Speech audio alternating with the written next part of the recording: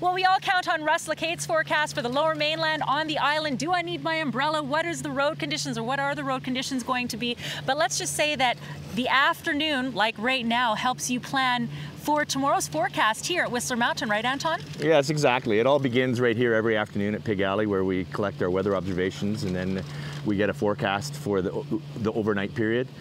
And the pre-plan starts by meeting with all the department heads to give them an idea on what we're anticipating to expect operationally the following day. And then you get the following day that comes around. Yes, then in the morning we come up here, we collect more observations, we see what actually did happen overnight, get an updated weather forecast, and then we update our operational plan for the day. And what kind of tools are you using? We've obviously seen that you have sensors and everything, but what other kinds of things are you utilizing for things like, I guess, concerns over avalanche or stability of the mountain? Well, we're continually digging snow profiles and analyzing any weaknesses within the snowpack, so we have a pretty good idea on what we can expect given the weather forecast and how much snow we're going to get on top of the existing snowpack. Okay, so then you've got the storm that, of course, Anton and his team were able to forecast. Great. Then the real work starts for you guys. Well, it's in partnership with the ski patrol team, right? Operationally, we're working together with them. So there's a lot of avalanche control required in the morning. So their teams are focused on getting the avalanche control work prior to opening. So everything we do for the general public, for our guests here, is all around safety. So it's all about planning to make the most efficient use of our time. So sometimes it's grooming, so the night before. So whatever the forecast going on tonight and how much snow, we may actually have to do some avalanche control on a big storm day, maybe even in the afternoon the night before, so that the groomers can work overnight. So we don't stop our operations. It runs 24/7. So they need to have a safe work environment. So we're going to have them out there working overnight, preparing the slopes. So when Anton's teams get in the morning, they check the observations. They're going to focus on avalanche control. We're going to focus on getting the lifts prepared, the grooming ready, and everything else going behind them. And then people can make their way up to Whistler Mountain, Whistler Blackcomb, on the gondola, and enjoy the beautiful mountain that we have here in BC, all because we have the great conditions. Thanks very much. More details, whistlerblackcomb.com. We're here on beautiful Whistler Mountain, Pig Alley. Where exactly is Pig Alley, Anton? Well, we're at the 1,650-meter elevation on Whistler Mountain. And how did you guys come up with the name? Well, many years ago, we were the first ski area in Western Canada to utilize skidoos operationally, and back in those days, they were really heavy. Like, they were about 1,000 pounds, double tracks, one ski. They didn't like deep powder, so the only way we could get back up the mountain after a snowfall, they cut this road through the trees, so we had an easy way of getting it up. Hence, we nicknamed it the Pig. And we actually made our way up here on a skidoo. We have footage of that right now. This is how you get to work every single day? Yep, my day starts off in the morning at home. I can look at this, our electronic instrumentation. It tells me how much snow fell overnight. I hop on a skidoo with my dog. I have an avalanche rescue dog, Zeus. We come up here, then we physically measure. We see with our own eyes how much snow has fallen overnight. Then we'll scrape this off, so there's nothing on the board, and it continues to collect for the duration of the day. Okay, and obviously we're just giving people a little snapshot of some of the tools that you use for the forecasting. What exactly do you have here?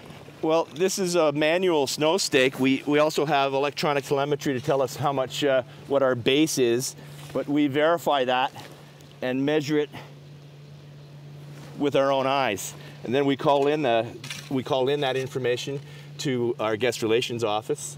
And so when you're calling the snow phone, they're telling you how much snow I've seen with my own eyes. And it's important to note that not only are people gathering this information, obviously, so that they can figure out how their ski day is going to be or whether they should make their way up here to Whistler to do skiing, you actually provide the information as well to Environment Canada. Yes, we're an official reporting station for Environment Canada, and this station was selected because it's a sheltered area. It's an accurate reflection on how much snow has actually fallen. There's no wind effect here. And because we're an official reporting station for Environment Canada, our data is used by them to in their forecast that they issue for the people of British Columbia. So much great information. By the way, you can check out the snow report, whistlerblackcomb.com. Well, most of us work in an office might have a bit of a view. I'd have to say, Anton, you guys have the best view here at the Snow Safety Office. And your avalanche technicians, I'm going to give you guys a pat on the back. You guys are kind of a big deal. Well, here at Whistler Blackcomb, we have the largest avalanche control program in North America. So let's talk about after a big dump of snow. Everyone wants to get out onto the mountain, into the alpine. But if they make their way to the peak chair and it's not open, there's a delay. It's actually for a very important reason.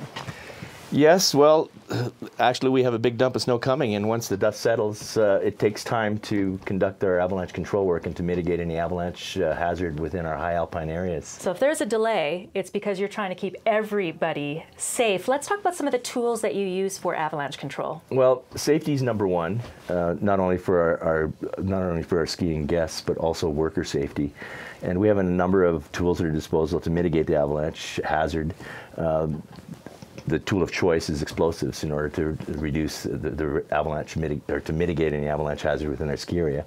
We can deploy the explosives by several means: hand charges, we have avalancher guns, we have bomb trams that detonate the explosives above the snow, and we also utilize helicopter when weather permits. Let's talk about the team themselves. How many people are involved?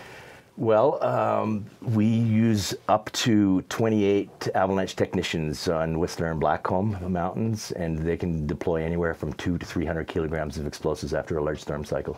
Let's talk about, I mean, I'm still impressed that you guys are handwriting things. Tell us what we're seeing Well, right yes, now.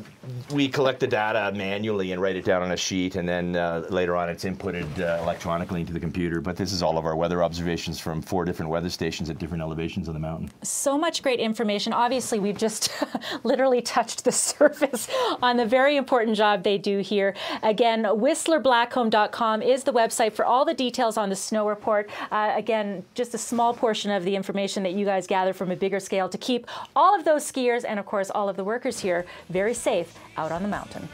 Don't you just love it when it snows on the mountain? It's beautiful. It's beautiful. Chelsea, exactly where are we right now? We are at the top of Whistler Mountain. We've got the patrol hut in front of us here, and we're peak chairs and behind us, and you can see some of our snowcats here that our groomers will be using tonight to get the mountain ready for tomorrow. So we had a chance to sort of see a few of the measurements, just a small fraction of maybe what Anton and his team might do as far as gathering information. Yeah. Where does that information actually go so that it matters to people like me or our viewers out there that are heading to Whistler? Yeah, so that information that Anton's gathering and our avalanche forecasters are gathering for us go directly into our, what we call the Today on the Mountain report. And that goes out to media, it gets updated on our website, and we send it out to people around town as well. And it's updated twice a day. So we have snowfall recording, what our base was, all of that information that Anton's collecting for us. Okay, so then we look at a forecast, and you know, people get really excited when they know that, oh great, tomorrow or in 2 days, we're expecting so much snow, you better go to Whistler.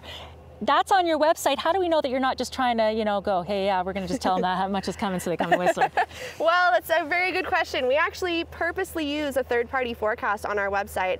It comes from a company named RWDI, and a gentleman by the name of Uwe Graman is producing those forecasts for us. So his models and data populates directly onto our website, and we purposely keep that at an arm's length so that there's no way that we can manipulate that forecast for, you know, oh, it's the weekend, we're going to bump that up a little bit. It's a complete third-party forecast. It says so right on the website. Right underneath it says RWDI, so it's very clearly indicated, and we just want people to know that we're not fudging those numbers.